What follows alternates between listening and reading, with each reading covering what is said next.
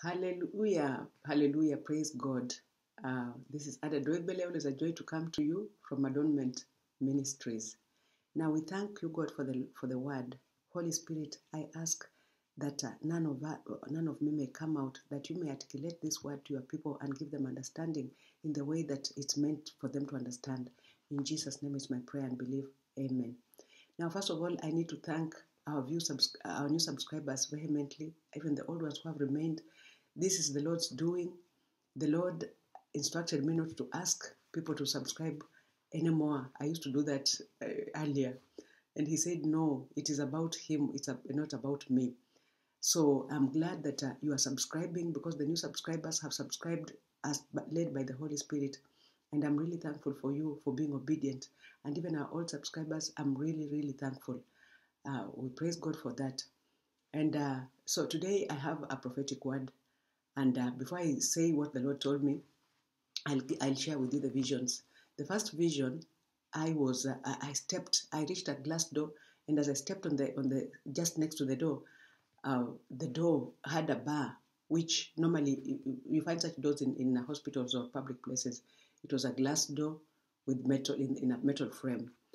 So it had a bar. So even before I raised my hand to hold on to that bar, of which I later realized that you cannot open it from the outside, someone pressed a button from the inside, and the door opened towards me, towards the outside. And so I knew that this door you cannot open from the outside, it had to be opened from the inside. And then the next vision, I was flying over a beautiful, beautiful garden. It was so beautiful. And so I said, I was like, wow, garden. And I was told, garden of peace, garden of peace. And when I was done flying, I came down and as I looked at the garden now, it was when I was up there, it had all beautiful colors. It was beautiful. It was heavenly. So when I got down and I was looking at it, it was blackish and grayish and whitish. Not very interesting, but still very, very beautiful. And so the Lord gave me understanding that was His view, the view that I was seeing from above, the spirit, the view, how the Lord views us, how the things that He has for us. But when we are down here, when we look at them sometimes, most times, if you are anything like me, we devalue them. We don't really see the beauty in them. And so then yesterday the Lord told me, enter into my rest. Enter into my rest, meaning we should enter into God's rest. And with that, He gave me this scripture. He gave me scripture in 1 Chronicles chapter 11, verse 1 to 9. And the title over that chapter is David Becomes King Over Israel. And I'll read. All Israel came together to David at Hebron and said, We are your own flesh and blood. In the past, even while Saul was king, you were the one who led Israel on their military campaigns, and the Lord your God said to you, You will shepherd my people, Israel, and you will become their ruler. Verse 3 says that when all the elders of Israel had come to King David at Hebron, he made a covenant with them at Hebron before the Lord, and they anointed David king over Israel, as the Lord had promised through Samuel. Verse 4 says that David and all the Israelites marched to Jerusalem, that is Jebus. The Jebusites who lived there said to David, You will not get in here. The Jebusites said to them, You will not get in here. Nevertheless, David captured the fortress of Zion, which is the city of David.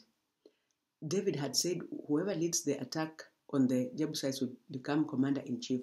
Joab, son of Zeruiah, went up first, and so he received the command. Verse 7 says that David then took up residence in the fortress, and so it was called the city of David. He built up the city around it from the terraces to the surrounding wall, while Joab restored the rest of the city. And David became more and more powerful because the Lord Almighty was with him. I'll read verse 9 again. And David became more and more powerful because the Lord Almighty was with him. So what is rest? God's rest in this scripture which He gave us, we see now people coming to David themselves. David did not go to ask them that, Samuel, anointed me for kingship or whatever. They came to him themselves. When you are in God's rest, God gives you favor with man and himself, that he fights for you. He fights for you. You see that the Jebusites threatened David, but what happened? He conquered them, and he took over the city and built it, and he became more and more powerful because the Lord Almighty was with him. What else do we notice for David to enter this rest? We notice that he kept his vow. God is very particular with vows that we make. When you have made a vow, if you are in this season, you know that your rest time is now. You should understand that you must keep your vows. You must do what you have promised God to do so that you may enter his rest. Because how do we enter rest? Rest we enter through obedience and having faith.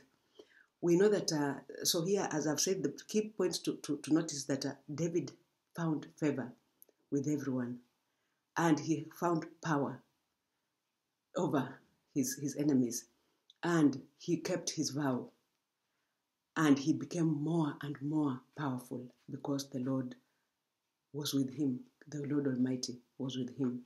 So how do you enter this rest? Because rest is a place of working while resting.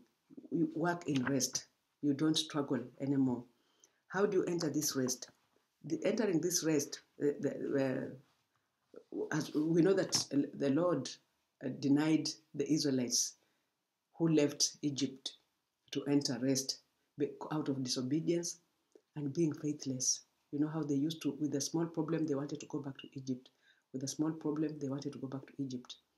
When you decide to walk with God, you must fix your eyes. And so God even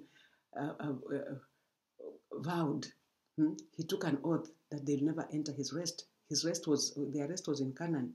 Our rest is in our promised land, your purpose. And so that happened, including Moses. He was not able to enter into Canaan. This season, God has asked us to enter his rest. And for that to happen, we have to have faith, like I have said, because faith is what catapults you to that. We have read in scripture that God, without faith, you cannot please. It is impossible to please God. And of course, if you cannot please God, he will not give you rest. And so in Matthew chapter 10, 11, going to 12. So, sorry, I'll just read from chapter 11, verse 28 to 30, and it reads, "Come to me, all you who are weary and burdened, and I will give you rest." This is Jesus. "Take my yoke upon you and learn from me, for I am gentle and humble in heart, and you will find rest for your souls. For my yoke is easy, and my burden is light." The burden that God gives us is very light because he gives us a tailored burden for each one of us. And he accords us his grace that we are able to bear that burden at ease, in rest, to work from a place of rest. In Hebrews, we hear from in chapter 4, verse chapter 4, verse 10 especially, I'll make it short. "For anyone who enters God's rest also rests from their works, just as God did from his." Verse 11 says, "Let us therefore make every effort to enter that rest, so that no one will perish by following their example of disobedience." Rest is a wonderful place to be, brethren. For me, I'm noticing one thing. The Lord is enhancing my prophetic gift as I enter his rest. Because now, even when, for example, when a text comes into the phone, I get to know who is sending that text. So that if I'm busy, if I know that it's not something that is urgent, I won't rush to the phone, and this is really exciting. At first, I was almost afraid, but now I'm realizing that it's not about me, it's about his grace, and he enables us to do that. So, as I've said, if you are at that place where you have been seeking God, we are stepping into the promised land. We are in the promised land ideally, but you need to rest from your works. Your works is struggling, running here and there, looking for a word, looking for this and that, a prophecy, a word. When you're working from rest, for example, if this word is for you, you will just find yourself here. God will bring this message to you. You will just have the urge, or it will pass on your screen and you will have the urge to watch it. When you are in God's rest, you don't struggle. struggle diminishes. You become at peace. You become peaceful, and you work from that place. And of course, you need faith. You have to believe that God exists and that He's a rewarder of those who seek Him diligently. So the key words here, you have to have faith, you have to be obedient, you have to seek God diligently, and you have to keep your vows. You have to keep your vows to God. Because God always enters into a covenant with us when He starts working with us. When you start asking for God to come into your life to do something for you, usually we promise. Most of the time we do it without knowing. I told you that I promised God that if He healed my daughter, I would do anything that He wanted me to do. And then I forgot about it. But He healed my daughter. And of course, God does not forget. So years later, here I am. I tried to run away. I tried to hide, but God does not rush you. It's your own foolishness because you keep away. You remember Moses, he ran away into the wilderness and he stayed away for 40 years shepherding, animals, trying to run away. But even after those 40 years, the Lord still appeared to him and sent him. So he had to accomplish his mission, his purpose. So let us enter into the rest. Let us enter into God's rest together. May your faith help you to enter into God's rest. Obedience. Let us be obedience. And it's in Jesus' name. That is my prayer that I pray. Amen. A delightful week.